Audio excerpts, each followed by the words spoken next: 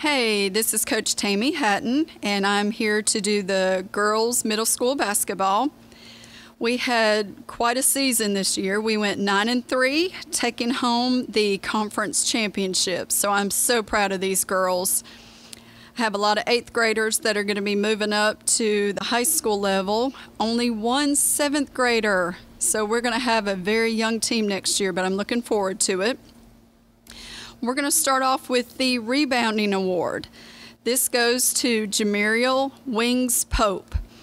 Boy, that girl could get in there and get those rebounds and get them to who it needs to go to. The assist award goes to a 6th grader, a lefty. So excited she stepped up and filled the shoes of our point guard. That goes to Miss Destiny Tolbert.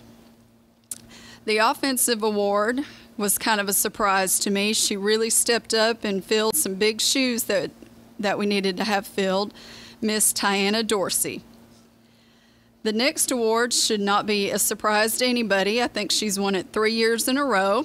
The defensive award goes to Miss Asia Hood. This next one shouldn't be a surprise either. I think this will be her 3rd year winning this. The Spirit Hustle Award goes to Miss Jada White. The next award is the Sportsmanship Award. This goes to a 6th grader, to Tara Stevens. She hustled on and off the court, always lending a good way to go or whatever anybody needed. Great words of encouragement.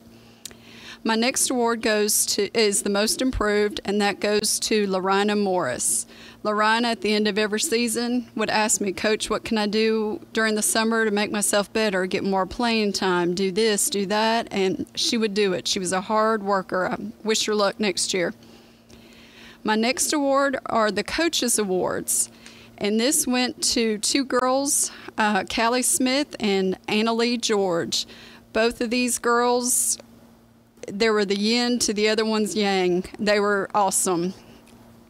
Anything I asked, they would do. A little scared, but they would do it anyway.